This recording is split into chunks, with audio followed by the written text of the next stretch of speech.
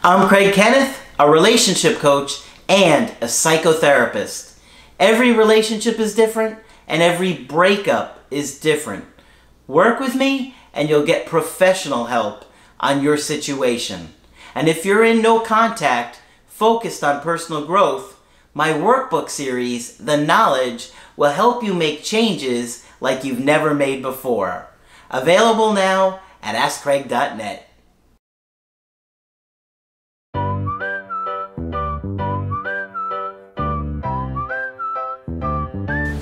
Hi there, I'm Coach Craig Kenneth. I'm Coach Margaret. And today we're going to be talking about a major factor if your breakup can turn around. Yes. This is a really good video, and so you better listen up. Because oftentimes you guys hear these basic reasons for breakups. Today we're going to get deep. Yeah. Right? Today we're going to really look at some deep reasons why breakups happen. And I just did an email coaching on this that I shared with you a little while ago. Yes. That talks about this stuff. But you would be surprised that there are a lot of other factors to breakups besides you and your ex. Right. And I keep trying to say that in whatever bumbling way I have managed to say it. And I think we did talk about hidden factors in breakups one time, and this is kind of a continuation of that idea. And I want to talk about a particular family therapist who was quite famous. And his name was he was a psychiatrist. He was Dr. Murray Bowen, B-O-W-E-N, a nice simple name. And he wrote some material that I have found extremely helpful in my travels through mental health. Now, family therapy was all the rage in the 1980s, and mental health and treatment and so forth and so on is like anything else. It has fads. And family therapy was a very useful fad and was very much in fashion for about 10 years. And then when we found out that it didn't fix every problem in the world, we did what we always do, which is move on to the next fad, having thrown the baby out with the bathwater oftentimes. So I suggest that we continue to use family systems thinking in the way that we look at cases and people and situations. And people are thinking, family systems, what does that mean? What's a family system? Well, okay. You'd be surprised. Right. Some of the initial thinking on family systems compared families to an amoeba. I know that sounds crazy.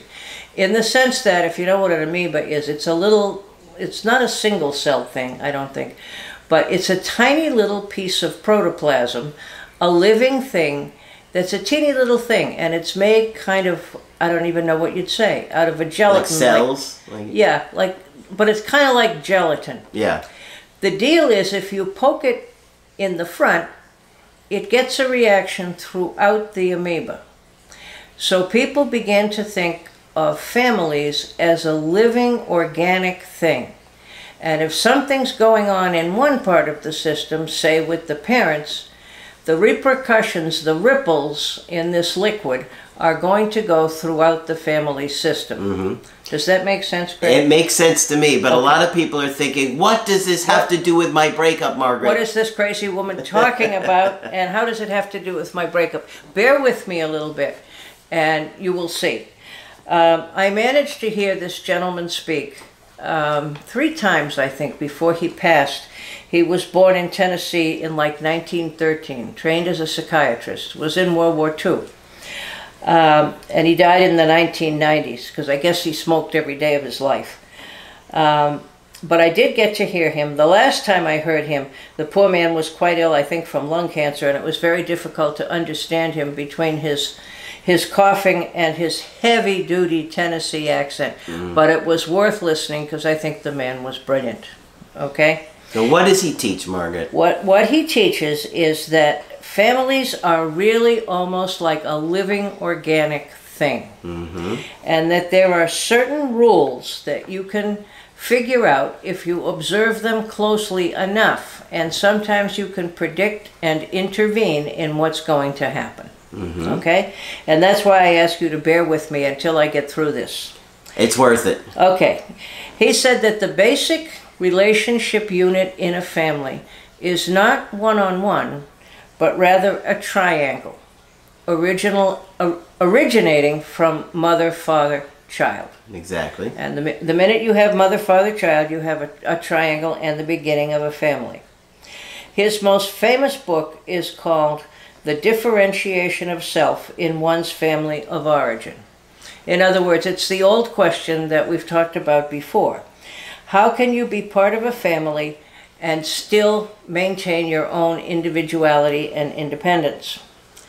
And his family, just to make things more confusing, collectively owned a department store. So not only were they sort of stuck together and fused as a family, but they were also kind of stuck and fused together at work, which made separating from that family an extremely difficult process.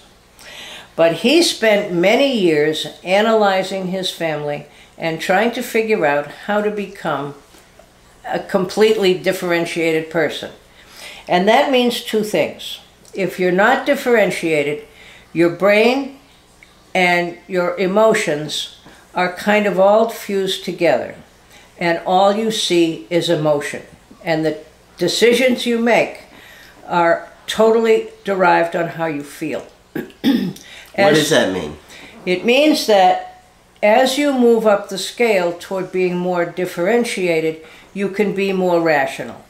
But if you're at a lower level of differentiation, you're going to make a short-term decision based on how you feel that minute.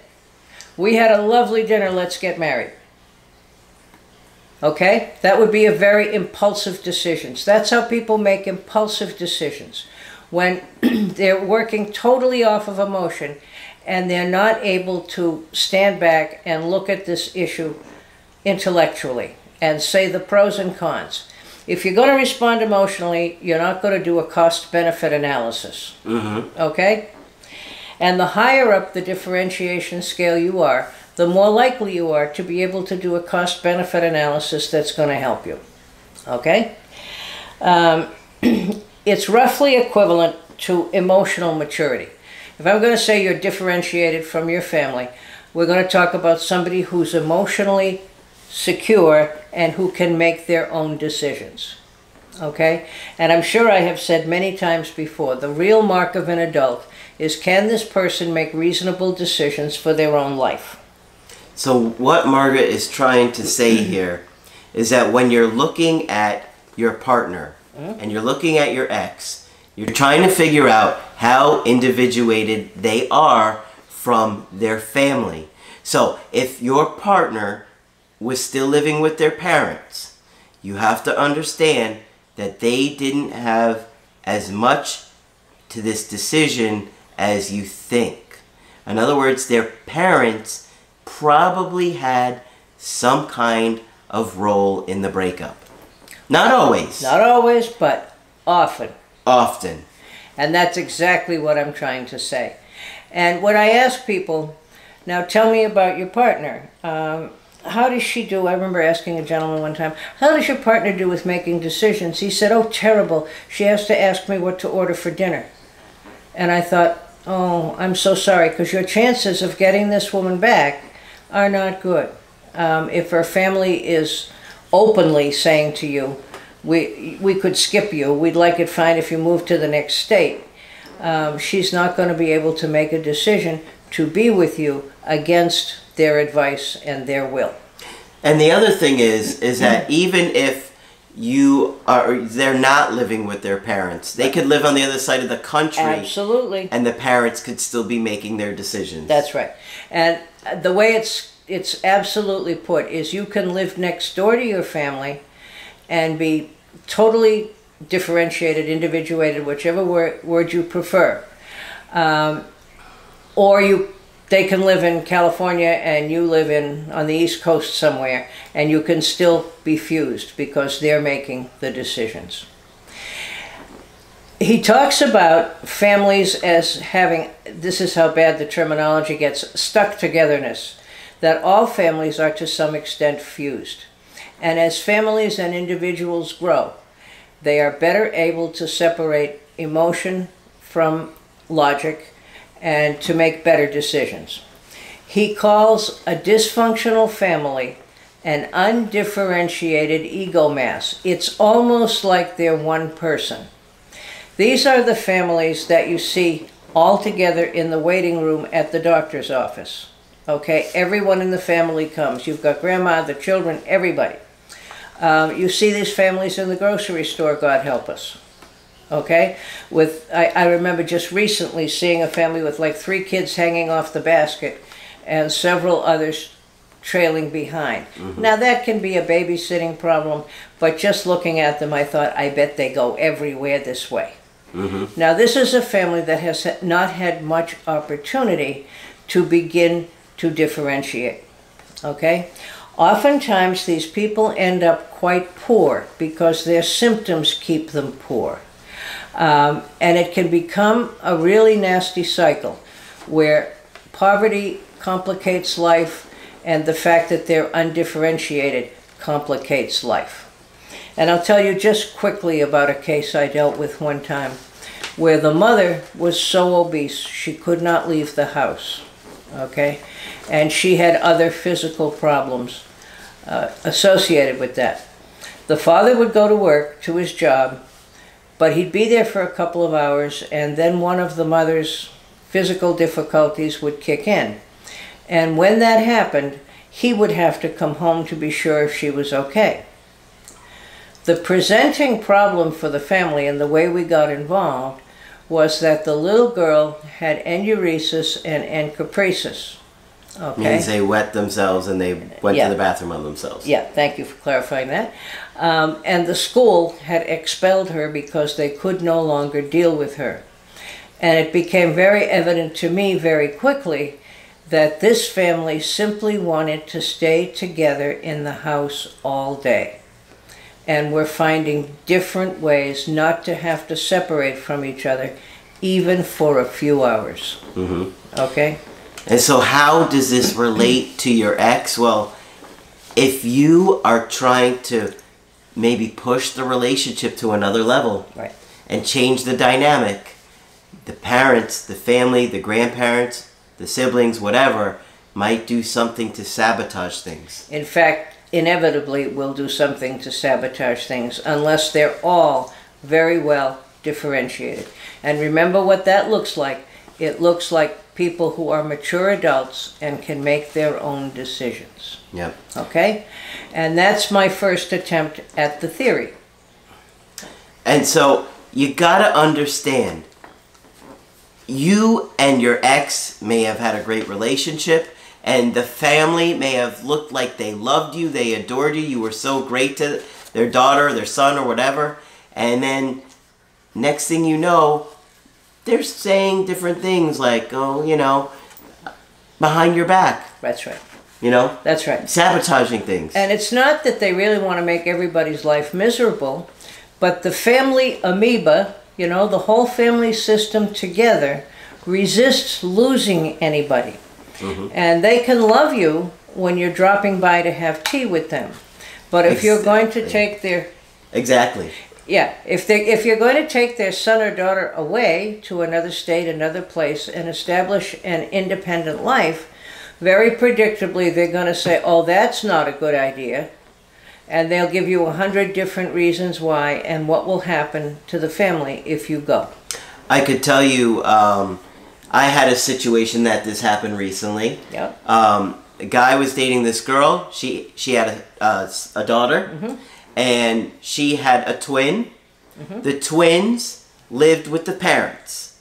Okay? So the guy's girlfriend and the twin lived with the parents. So the grandparents were there, all in this family, and the partner of the twin also lived there. Okay? So everybody's living in this family, and the girl is saying, I don't want you to, I don't want to move out with you. I don't want to take you and my daughter out with you. I want to have you move in with us. And he said, no, I don't want to do that. And when he tried to get her to move out with him, she wouldn't do it. Right. right? And so that's why she broke up with him. And he's looking at all these different reasons. And as I put it together, I'm like, oh no. That's right. I got it. I got this one. The parents interfered. They didn't want her to leave because that would have changed the whole dynamic. That's right. Of the family. And she may have taken the children eventually. The daughter was going to be leaving. Right. The child was going to be leaving. And so now the whole family system is messed up. And how did they threaten her not to go? I don't know how they threatened her. I don't think he had enough information as to what they were saying. Okay. But it was enough where she told him, well, my parents helped me. I don't want to leave them because I believe in family and I believe that they're going to help me. And if I go with you, I don't have the help so much with her child. See, she wasn't ready to leave that family. She wasn't ready to make that very difficult decision to say, I'll miss you, but this is what I have to do for my life. Had he been willing to go, yeah, he could have wound up living with her. Of course, not in a healthy situation. Not in a healthy situation. But there wouldn't have been a breakup. Had things stayed status quo and he didn't try and change the system, it would have still been together. But unhappily, because he wasn't happy the way There would things have were. been problems, and it sounded like he had a real urge to be on his own and differentiated, and she was struggling to kind of meet him where he was. But she was certainly not getting any help from her family system. No. And that's what you need to understand. When sometimes breakups look like there's no reason, this is happening all of a sudden, the first thing people think of is there's somebody else, when it's more likely something that's going on in the family. Yeah. When we talked that out, it was such an aha moment for both of us as we pieced it together. Yeah. He felt so much better. I bet he did. He was like, now it makes sense. Yep. And he hadn't done anything wrong. No. No. He was hadn't. trying to do the healthy thing. Right. But, you know, he didn't want to be in a situation where he was living with the parents. Right. And the sibling and the everything. He didn't want that. And you can only imagine the craziness that would have gone on about decision making, about the kids' social life and their education and all this kind of thing. There would have been many, many chiefs and not a lot of Indians. Yeah. Yeah. This is the kind of thing that will blow you away when you're doing a Skype with Margaret. Because she has so much experience with this. This is the kind of stuff she's looking for. That it's just incredible when I watch her do this and we piece things together over the years. It's so enlightening and it's freeing because you realize that you really weren't the problem, even though he felt like he was. That's exactly right. Of course he thought he was the problem. Most people blame themselves for a breakup anyway. But I don't think it's obvious lots of times when a surprise breakup does come from something in the family. Mm-hmm. They're not going to tell you. No. They're going to act like they still love you and they're confused. That's right, yeah. And they're confused. That's exactly right. But when your partner can't give you a reason and doesn't really seem to know, that's one of the places to look. Absolutely. All right. A lot to think about, and we're going to do another video on it. Yep. So you're going to really enjoy the next one too. Of course, if you want to get our help personally, just go to my website, askcraig.net. Sign up for the coaching option that works best for you. I do email coaching and I do Skype. Margaret is also available for Skype coaching. Feel free to sign up with me. I would love to talk with you. Just click on Margaret on the top of the website. Make sure you subscribe to the channel. And that's it for this video. I'm Coach Craig Kenneth. I'm Coach Margaret. And we will talk with you soon.